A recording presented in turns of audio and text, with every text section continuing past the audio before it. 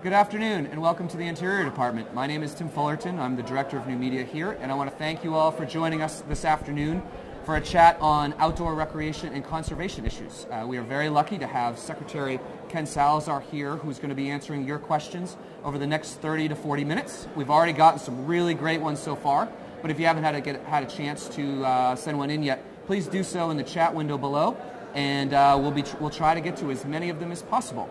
And before I turn it over to Secretary, I just want to thank all the members of the National Wildlife Federation who have sent in some great questions. We really appreciate you guys being on today. So, Mr. Secretary, would you like to open us up?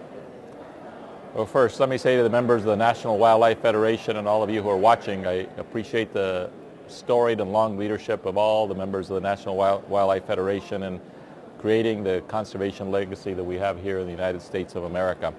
I work with your leadership on many issues all around the country, and I very much appreciate your hard work. Secondly, I want to say that conservation is an issue which is as important today as it was 100 years ago when President Roosevelt really started the movement by bringing together conservationists from around the country here to Washington, D.C.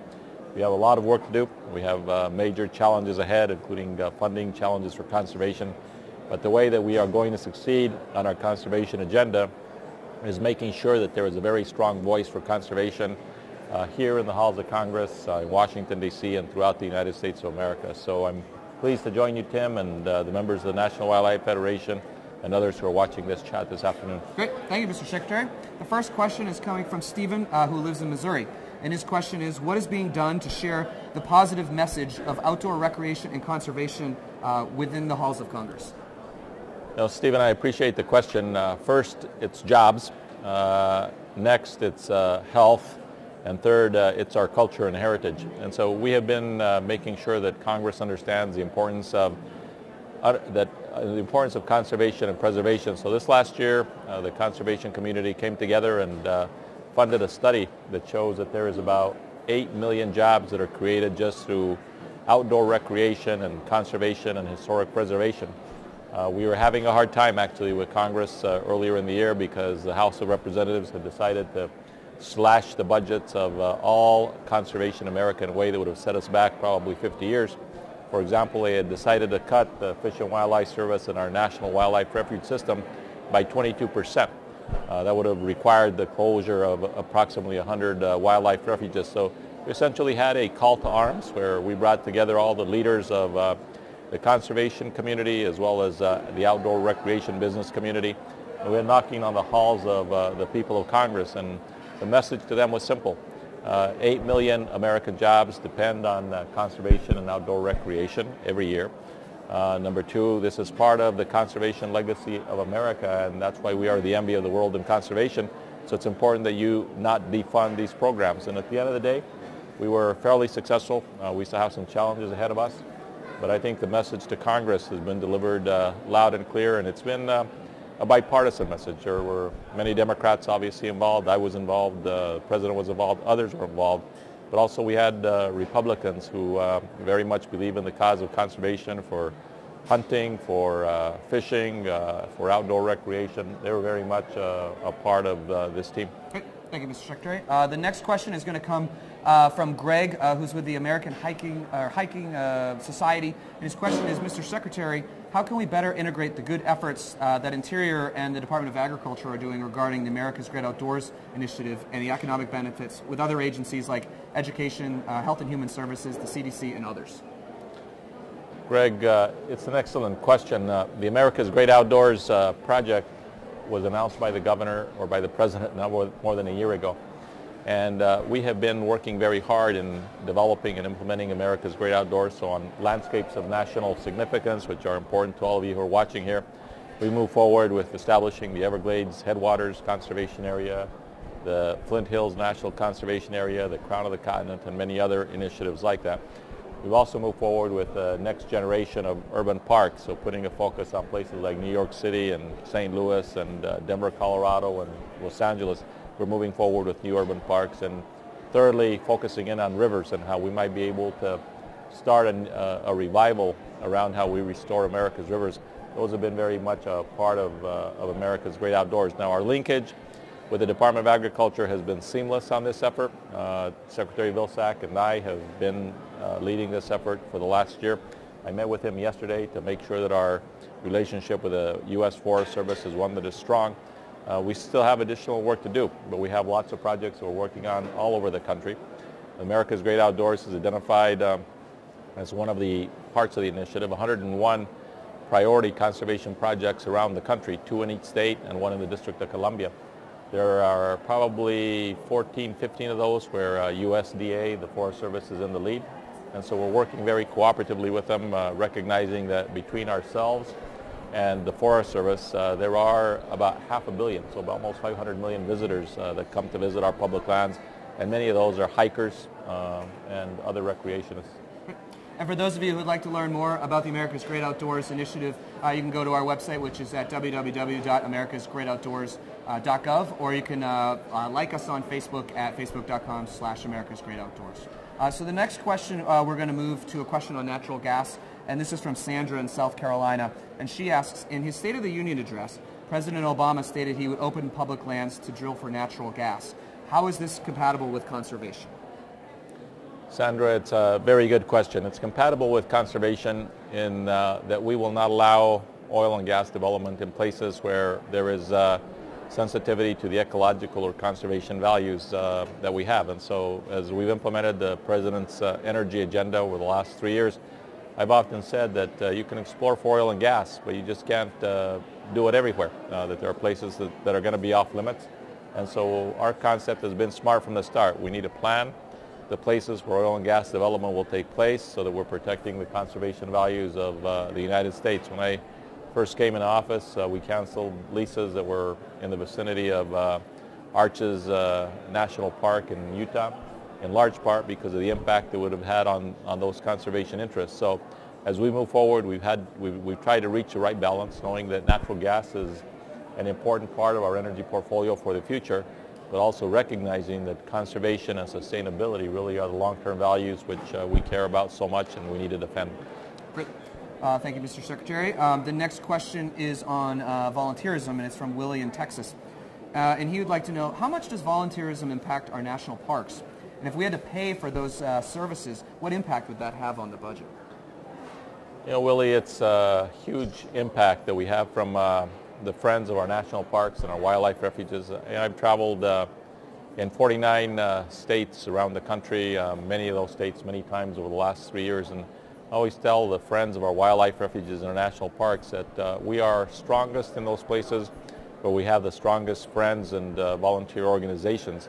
The number of volunteers that help us in our public lands around the country now number over 300,000. So 300,000 people who are out there volunteering at visitor centers, doing interpretation, helping us deal sometimes with maintenance, a whole host of things.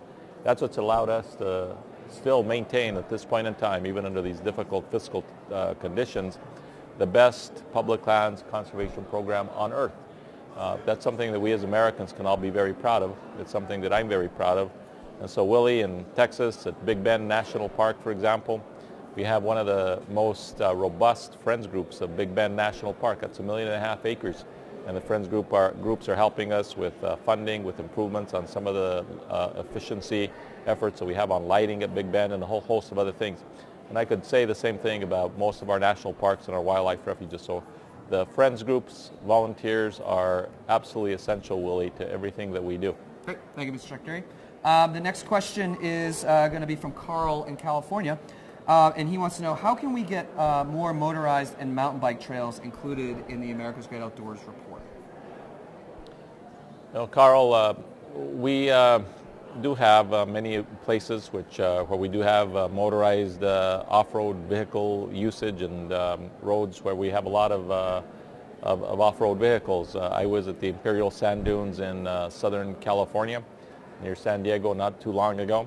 And there were hundreds of four-wheelers that were out there with families who have now camped and who have recreated on those sand dunes are now doing it in the third, fourth, and fifth generations. And I spent a lot of time with them.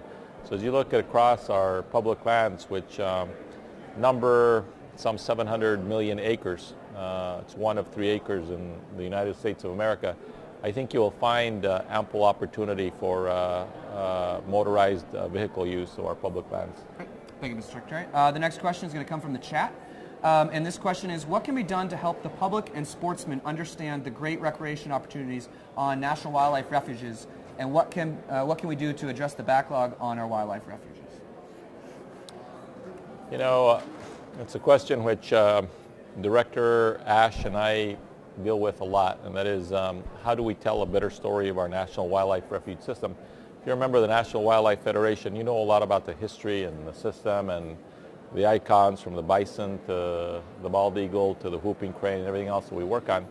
But if you are just a regular American citizen that's not a member of the National Wildlife Federation, sometimes people don't know the story of our National Wildlife Refuge System and the fact that it's the envy of the world. We don't have the same resources, frankly, in the refuge system that we have in the National Park System. Park System has been able to better tell its story because it's been able to access more resources to be able to tell the story of Yellowstone and the Statue of Liberty and the like. But we're doing a better job with the Wildlife Refuge System, and Dan Ash and I, and especially our partnership with the U.S. Fish and Wildlife Foundation and Jeff Trandle and his leadership there. It's been a tremendously successful effort, but we need to continue to build on those successes so that the people of the United States know that our refuge system is there for their enjoyment. You know, in Colorado, one quick example, in Denver, we're trying to establish linkages between 3 wildlife refuges, and they're along what they call the Rocky Mountain Arsenal and the South Platte River and its tributaries in Rocky Flats. But we have just been doing over the last several weeks is actually putting signage on the main highways, I-70 and I-25, that will actually indicate that the wildlife refuge is there and it's for the visitation pleasure of people.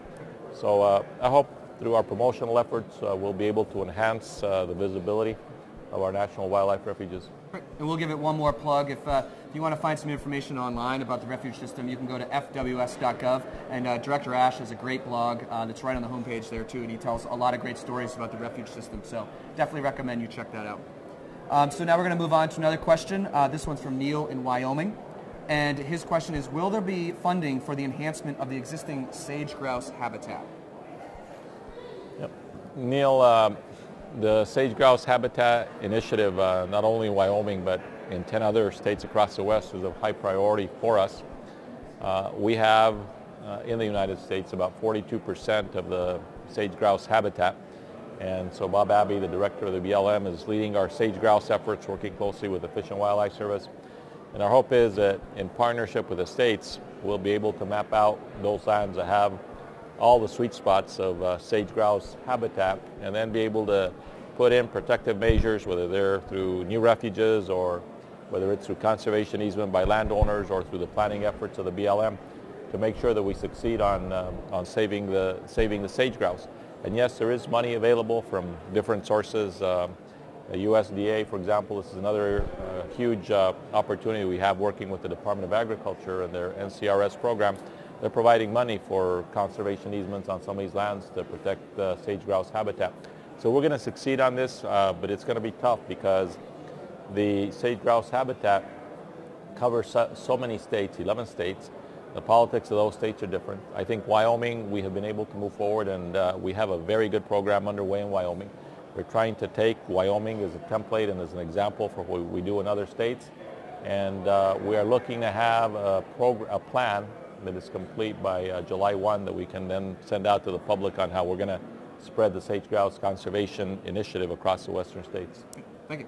I want to thank everyone again, just take a little break here to thank everyone for joining us today. If you're just joining us, the full chat will be available on DOI.gov in the next couple of days. And also, if you haven't had a chance to submit your questions, we're getting a lot of really great questions on here. But keep them coming. We've still got a few minutes to go on this chat, so we're going to keep moving along. Question from the chat. Steve from New Mexico is asking, what role can municipal and agricultural conservation play in maintaining river flows for fished wildlife and recreation? You know, Steve, I think they can play a huge role.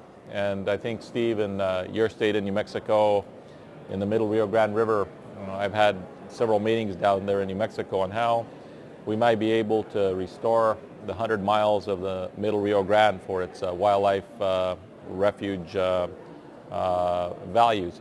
And now, there are lots of jurisdictions and lots of issues and huge complexities with it, but I think there is a common view among all the players, the city of Albuquerque, the state of New Mexico, the United States, the tribes and others, that we can move forward with the restoration effort on the 100-mile stretch of the Middle Rio Grande.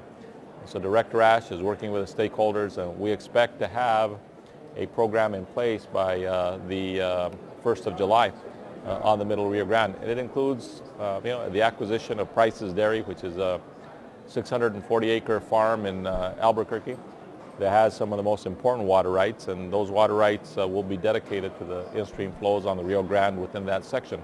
So we're making progress, and frankly, in your state of New Mexico, not only has the city of Albuquerque, but also the county of Bernalillo been extremely helpful in terms of moving forward and actually providing some money to be able to help us with these restoration efforts. So it's an exciting template, and but also is very exciting about it, Steve, is that it's happening all over the place. New Mexico is just one example, but we see these things happening all over the country. Great. Thank you, Mr. Secretary. We've got another question from the chat here, and this question is, what is the best way for Native American tribes to protect cultural resources on public lands outside of reservation boundaries?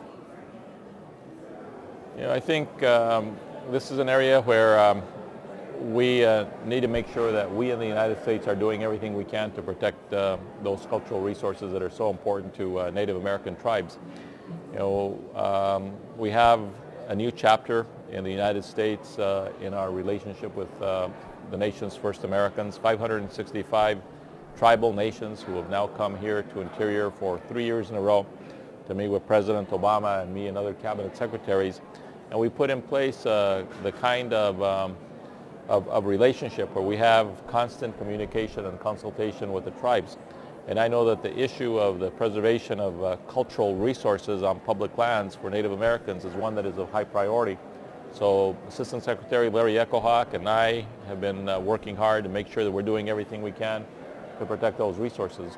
Sometimes it's led, for example, in Utah, we had to do a major criminal law enforcement action because of the destruction of some priceless burial grounds and other cultural resources for Native Americans. And those people have been prosecuted, those who were destroying those precious resources. So it's an enforcement matter. It's also an educational effort. But at the end of the day, it's about working closely with the First Nations of America so that they know what we're doing and we can be as helpful as we possibly can. Thank you, Mr. Secretary. We're going to move on to a question about childhood obesity that came in from Sally, and her question is, childhood obesity costs the U.S. roughly $3 billion annually, and a large part of that is a result of children spending hours indoors rather than outdoors. What can be done on a national level to promote the idea of getting children outdoors? Sally, we can promote getting children outdoors. It's been a major effort of the President and his administration.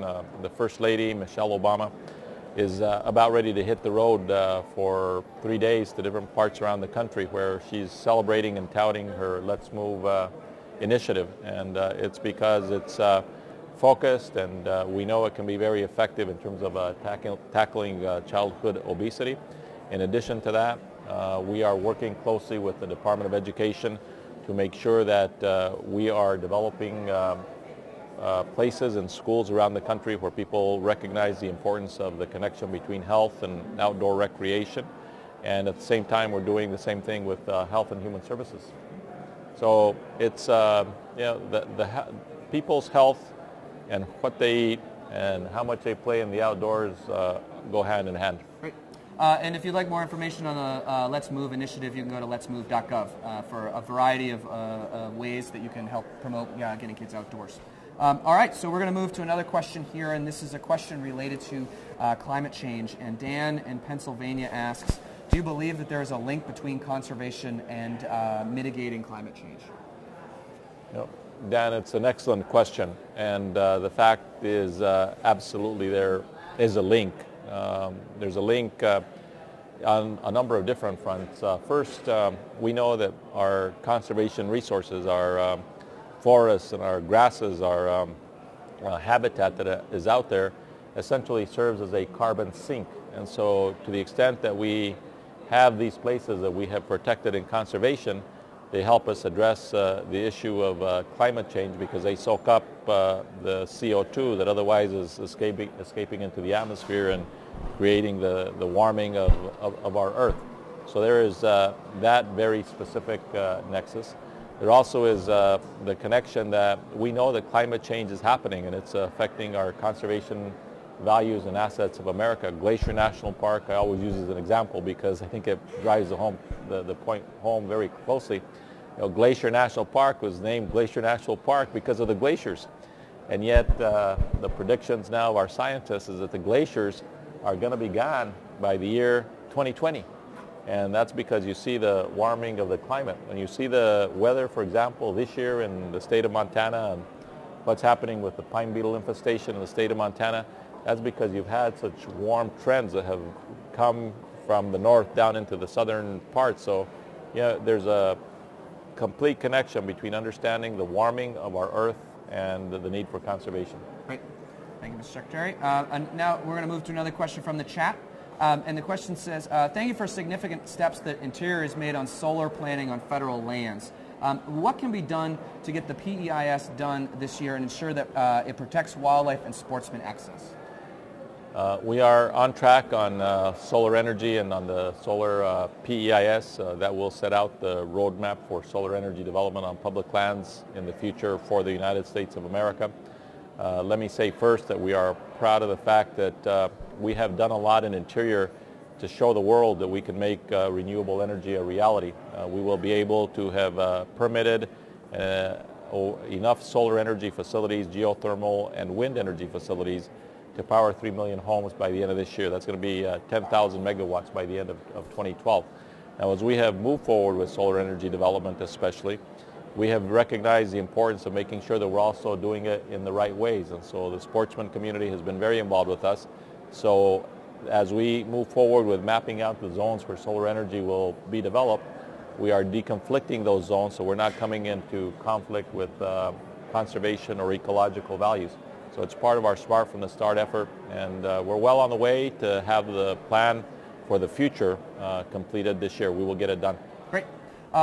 We have another question now that's related to funding for outdoor recreation and conservation. This question is from Vaughn in D.C., and he writes, given that sportsmen and outdoor recreation enthusiasts contribute almost $1 trillion to the U.S. economy annually, what can we as sportsmen do to convince Congress to continue funding conservation-related federal programs?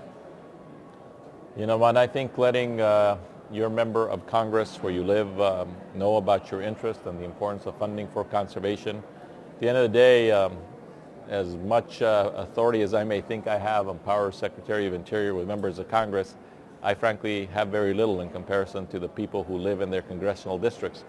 And so letting the members of your congressional district know how important conservation is, how important hunting and angling and biking and rafting and all the great things that we do as part of our conservation activities, the members of Congress need to know. And it helps a lot when it's people from the district who are letting them know, keep investing in conservation because it's good for a lot of reasons. Great. Thank you, Mr. Secretary. All right, the next question is from Amber in Colorado.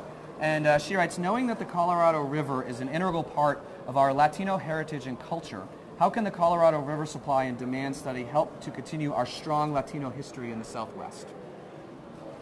Well, Amber, first of all, I hear that it's snowing again in Denver, that there's 4 inches on the ground today and a couple of feet, I think, over the weekend. So I don't know what's happening with the climate, but it's crazy. But I wasn't there to help shovel out a driveway or a sidewalk over the weekend. The Colorado River and what it means a lot to a lot of people. It means a lot to some 40 million people who depend on the water of the Colorado River Basin, a lot to the more than 10 Indian tribes that have a huge stake in the future of the Colorado River. It means a lot to those whose communities, many Latino communities founded along the Colorado River Basin. And so I think that what I would say, Sally, is important here is that more people become aware, just like you have, Amber. It's Amber, who become aware of the great assets that we have along the Colorado River Basin, and how we take care of that river is really going to define the whole future of the Southwest. You think about it from a Colorado perspective, from the great snow-capped Rocky Mountains at 14,000-foot peak of Rocky Mountain National Park, all the way through the Gunnison Gorge and down through Grand Junction, all the way into Lake Powell and Lake Mead, and all the way into Mexico. It is a tremendous asset over which I have a tremendous amount of responsibility. It's a river that we watch very closely, and we have great partnerships with the states, with local organizations on defining the future of the river.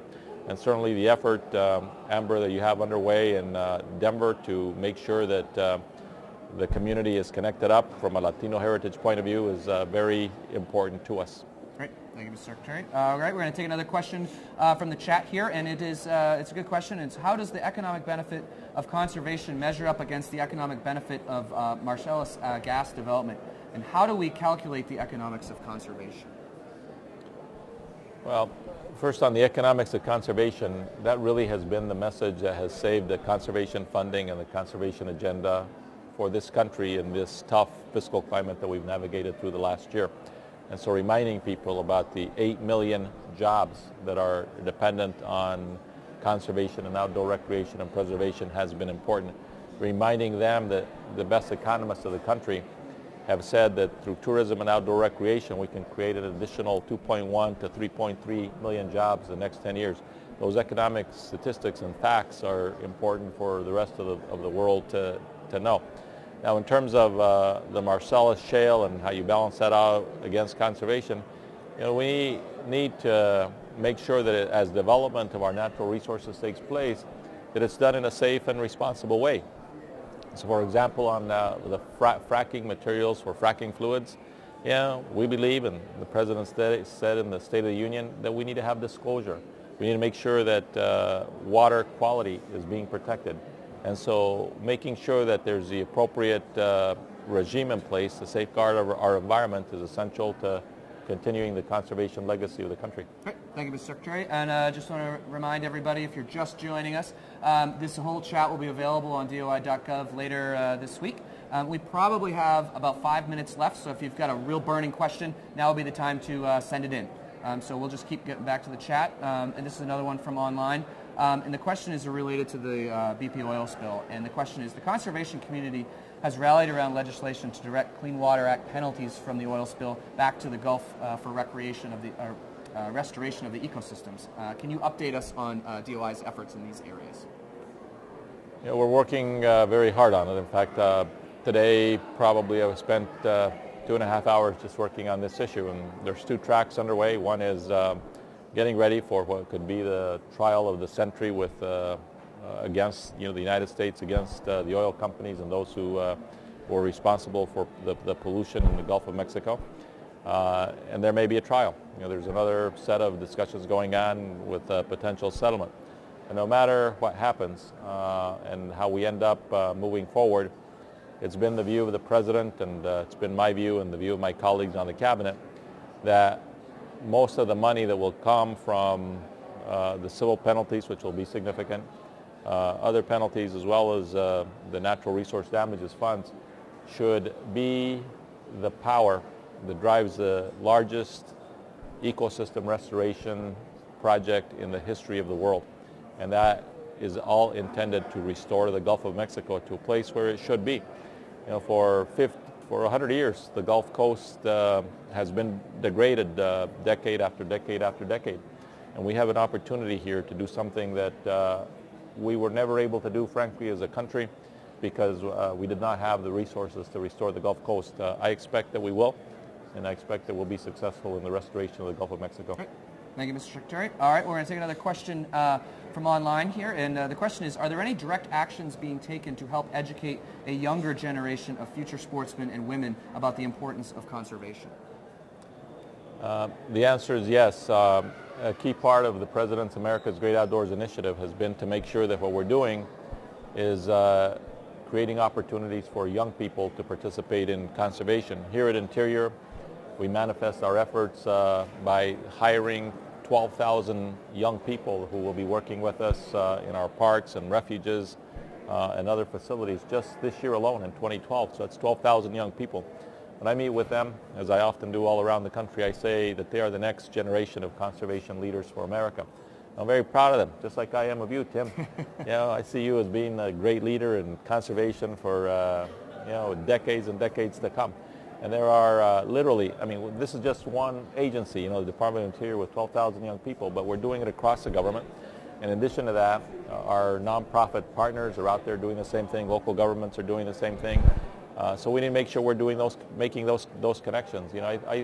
One of the most moving things for me is when I go out and I meet with young people who for the first time are experiencing the outdoors in the San Gabriel Mountains in California, for example, meeting with young people who for the first time are coming in from East LA and experiencing the great outdoors, how impactful it is to them and to their lives. So a cornerstone of our America's Great Outdoors agenda is to connect young people to conservation and to the outdoors. Great. Thank you, Mr. Secretary. And if you want to get more information on the efforts we're doing on youth, you can go to youthgo.gov. There's a lot of information there about summer employment and other ways you can get involved to help get youth outdoors in America. So it's a really great website. That is all the time we have for today. We want to thank the National Wildlife Federation and their members for joining us and everybody else who has joined us for this chat today. I'm going to give the Secretary just a few moments to wrap it up. But again, the whole chat will be available on doi.gov/live. And if you'd like to connect with us online after this, you can do so on Twitter, just @Interior, or on Facebook @US Interior. So, Mr. Secretary, I'll turn it over to you to close us out. Thank you very much, Tim, and thank you all for listening in to this chat that we've had here this afternoon from the cafeteria, Bison Bistro at Interior. I would say thank you to the National Wildlife Federation and to all of those of you who have participated. I think our challenges in conservation are many, but we continue to lead the world as the example for conservation. As we move forward, we need to make sure we're connecting young people to the great outdoors. We're working with our partners at local and state communities and nonprofits to develop a new ethic of conservation that will protect America's rivers, create the next generation of urban parks, and make sure that we're protecting the landscapes of national significance, from the crown of the continent in Montana to the Everglades in Florida, to the longleaf pine in the southeast, and all the way to the Flint Hills of Kansas. And we're well on our way, and I feel good about what we're doing. But at the end of the day, we'll only succeed if there is a strong voice and a march for conservation that everybody can get behind. And we will not win our conservation agenda if we do not have the voices of conservation being heard in all the halls of power around this country. Great. Thanks again, Mr. Secretary, and thanks again for everyone for joining us. Until next time, have a great day, and we'll see you soon.